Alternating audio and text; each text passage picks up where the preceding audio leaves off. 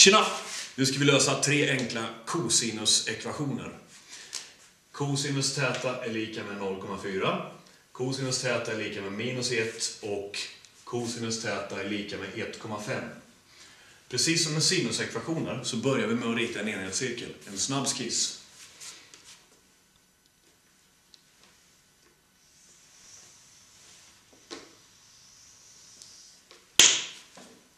Koordinataxlar, x-axel, y-axel.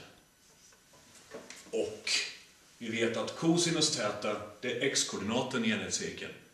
Så vi drar nu linjen x är lika med 0,4 och ser var vi får våra skärningspunkter.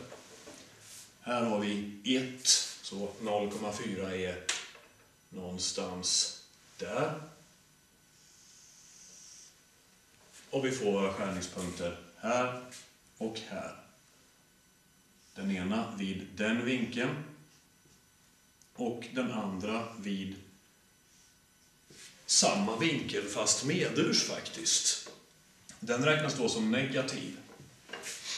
Så våra två fall är plus minus varandra så att säga.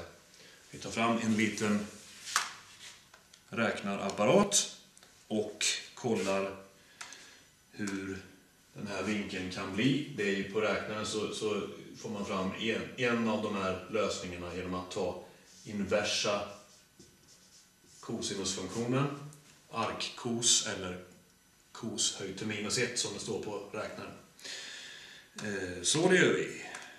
Kos minus 1, 0,4 och då säger maskinen 66 grader. Det ser väl rimligt ut. Så θ är alltså lika med plus minus 66 grader plus 1 gånger 360 grader. Och det är den fullständiga lösningen. 1 gånger 360 är för att vi kan gå ett helt antal varv från en av de här punkterna och komma tillbaka till samma x-koordinat. Vi ska nu lösa ekvationen cosinus θ är lika med minus 1. Vi börjar med en enhetscirkel.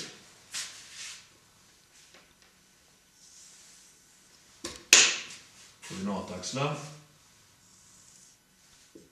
y-axel, x-axel. 1 där och 1 där. Så drar vi linjen x är lika med minus 1 eftersom cos θ fortfarande är x-koordinaten i enhetscirkeln. Den har vi här.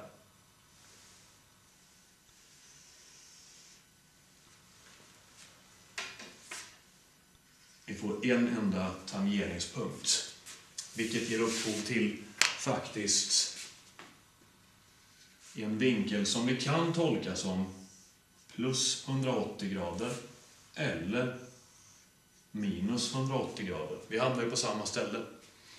Så θ är lika med, eftersom de är på samma ställe kan det kännas lite fånigt att svara med båda. För att den ena tillför ju ingen ny information. Så vi nöjer oss med att svara 180 grader plus 1 gånger 360 grader. Och det är den fullständiga lösningen till den ekvationen. Slutligen så ska vi lösa ekvationen cosinus θ är lika med 1,5. Vi börjar med att rita en enhetscirkel.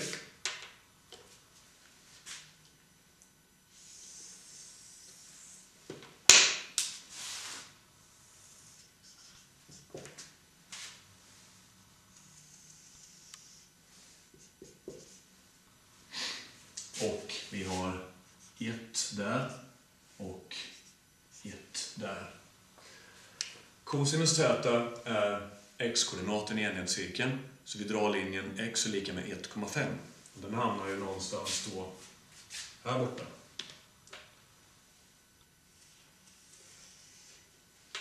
Och det går ju inte. Vi får inga skärningspunkter. Alltså har ekvationen inga lösningar.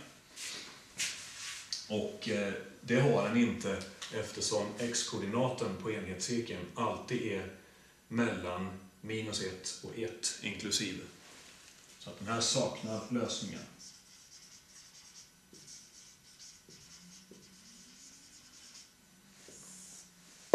Och åtminstone reella lösningar. Det var allt för den här gången. Öva flitigt. Hej då!